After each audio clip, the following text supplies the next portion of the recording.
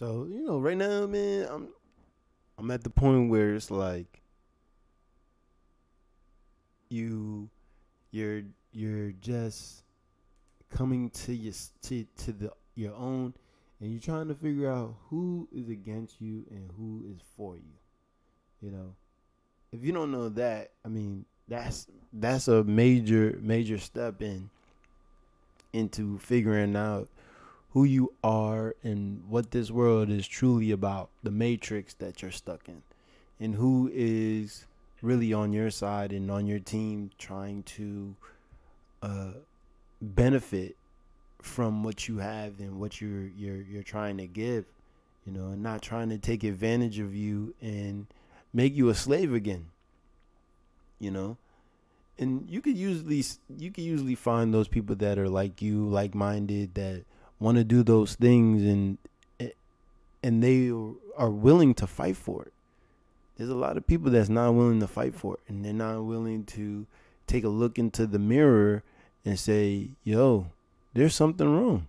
And those that are willing to say it, but still not willing to take action, you still have to get away from those people as well, because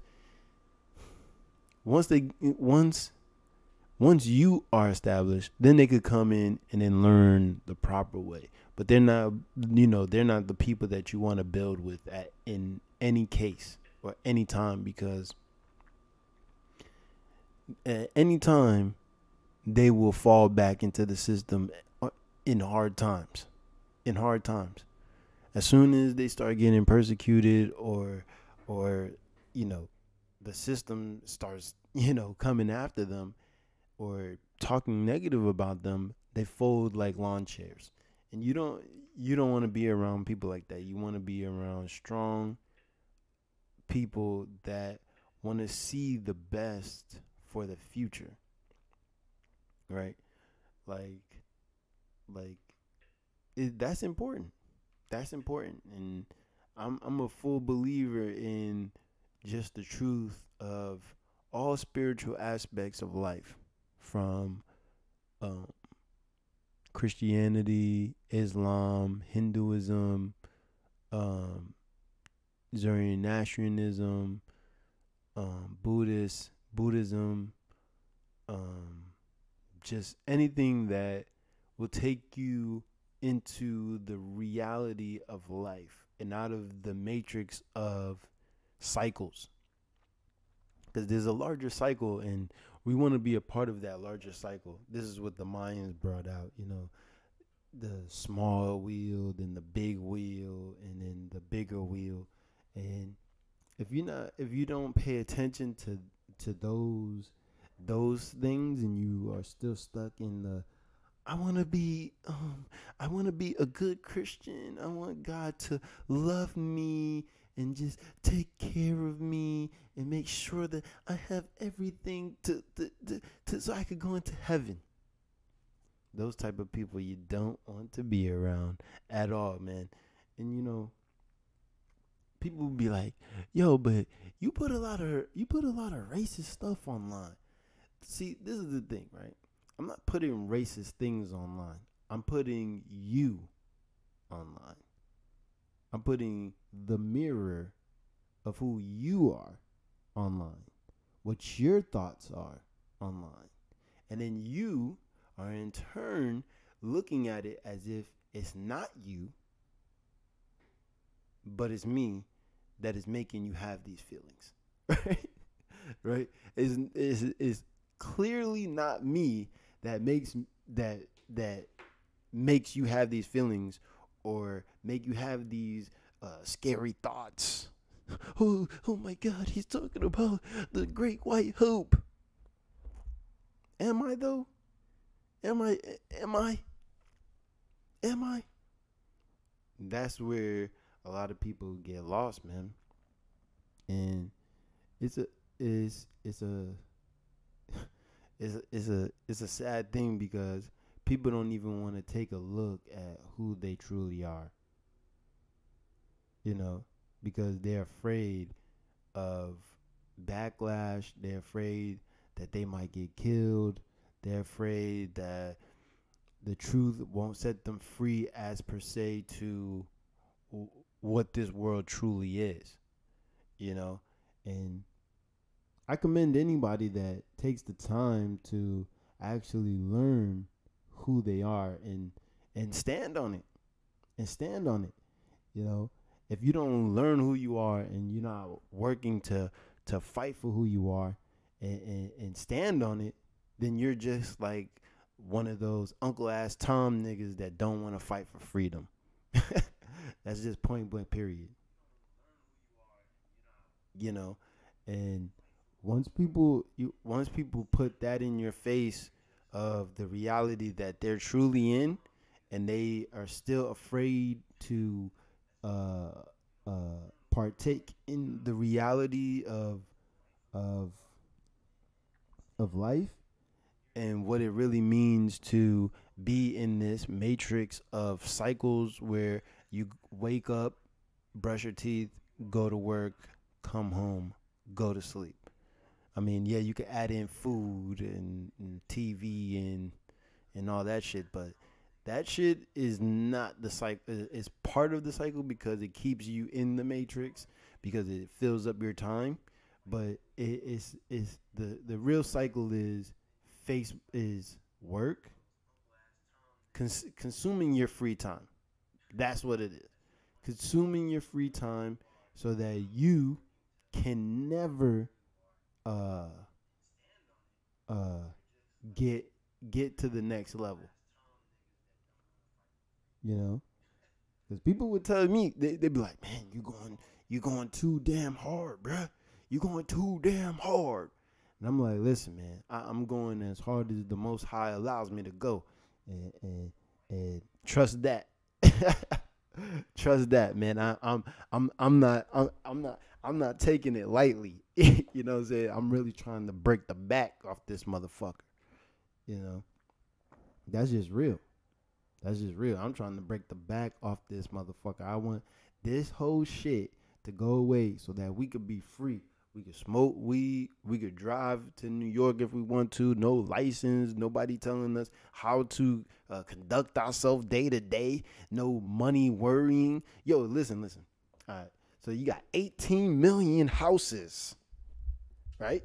18 million houses vacant in America. 18 million. Then you have, I think, 3 million homeless people. Now you tell me if we need a motherfucking jobs. There's enough work on this planet for everybody because you have to take care of you. See, if we're taking care of others, we're not taking care of ourselves, right? And then that takes away from our children because we have to secure the future. And if you're not securing the future, you're worse than the infidel. You're worse than the infidel. The scriptures tell you that. It tell you, yo, hey, you got to take care of your family. Anybody that don't work, don't eat. Anybody that don't take care of his family is worse than an infidel. Right? This is pure shit. This is pure crack that I'm giving out. I don't have to sell crack to give you crack. You get what I'm saying? I don't have to smoke weed on TV or on live or anywhere to get you high. You get what I'm saying? Because that's the next level. Most of y'all still brushing your teeth with that fluoride shit that they put in Detroit, right? Flint, Michigan. My fault, not Detroit. Flint, Michigan. But they ain't got no drinking water because of the fluoride. But you still brushing your teeth with it, talking about, oh, this nigga crazy for not brushing his teeth with that shit. See, we look at reality and then we don't apply it to ourselves.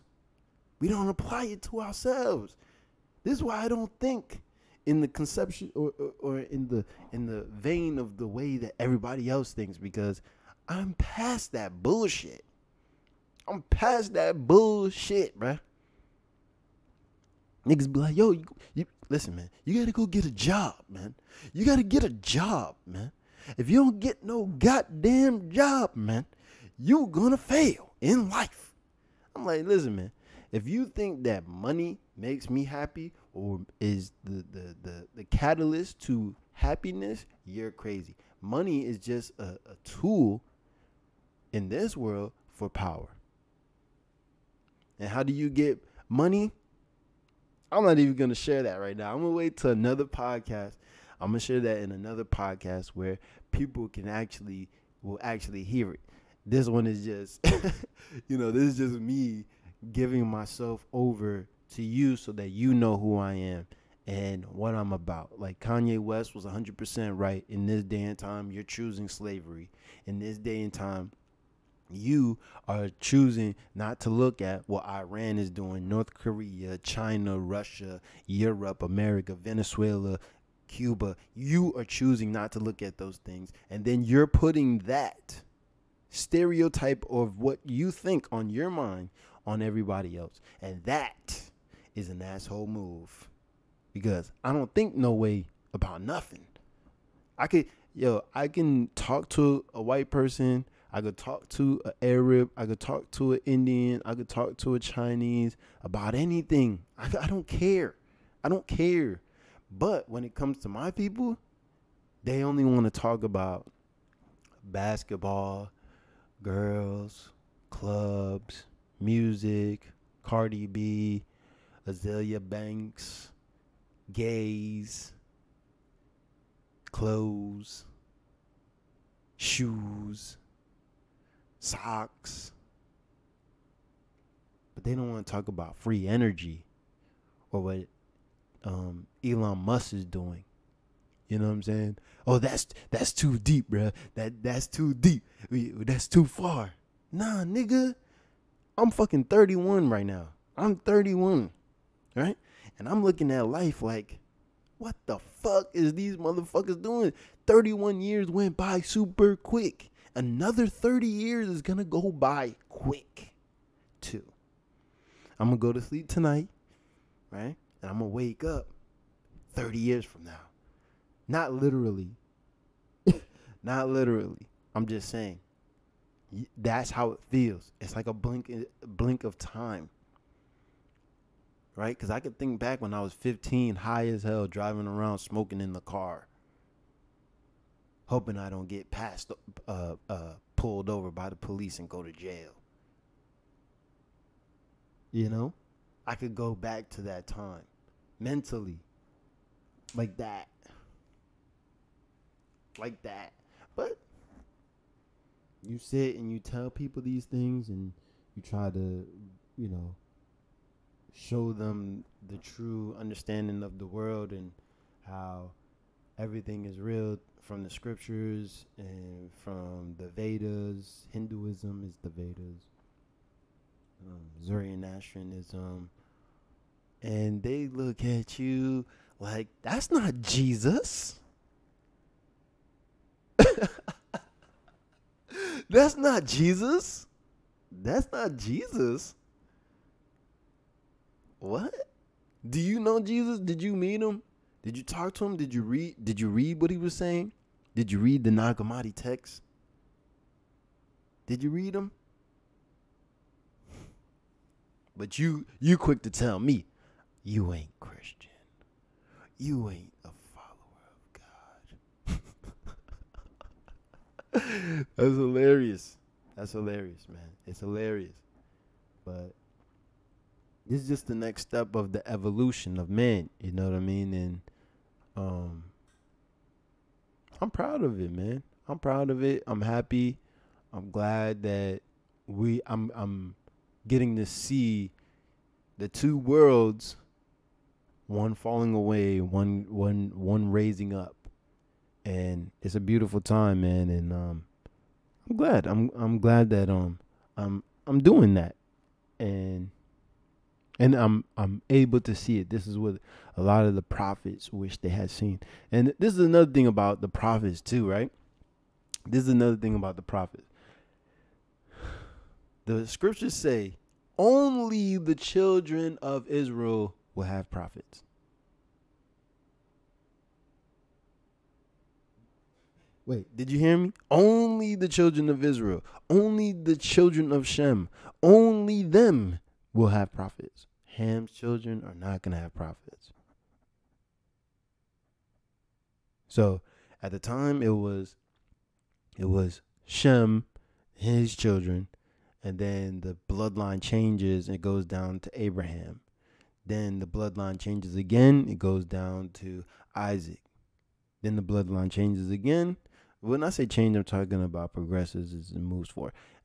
It goes to Isaac, then Jacob, and then from Jacob, 12 sons, and they all are here to this day. Dark skin, light skin, whatever. I don't see. I don't care about the skin color shit.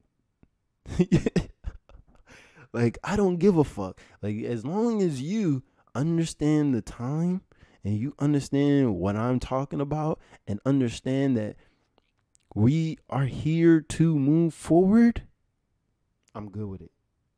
I'm good with it. I'm good with you. I'm good with what you think, how you move, and I don't care. You know? So I'm doing these probably once a week. Well, I'm gonna probably do one every 2-3 days. Cause I gotta get this stuff off my brain, man, and get it to people where they are fucking with it. Yes, the Furious Truth podcast. I got 2 other people that's gonna be a part of it. You're gonna see them. That's gonna take a little time, but it's not gonna take that much time. Don't get crazy. Don't get crazy. But they're gonna be on it. We're gonna have a lot of interviews trying to get the up and coming Orlando artists. Yeah, man. I'm gonna get a Patreon, so that those artists can get paid, you know, for they work, man. Exclusive stuff. I'm gonna try to get that going. Just fuck with me, man, and I'm gonna take you to the next level. I'm trying to, you know, go from state to state, meet a lot of the brothers that are doing courageous work, from the Moors, the Hebrews, the RBG Hebrews, the Old Testament Hebrews, any Kemetic brothers that understand the truth, the real truth. Not no, oh, you stole, the Bible stole from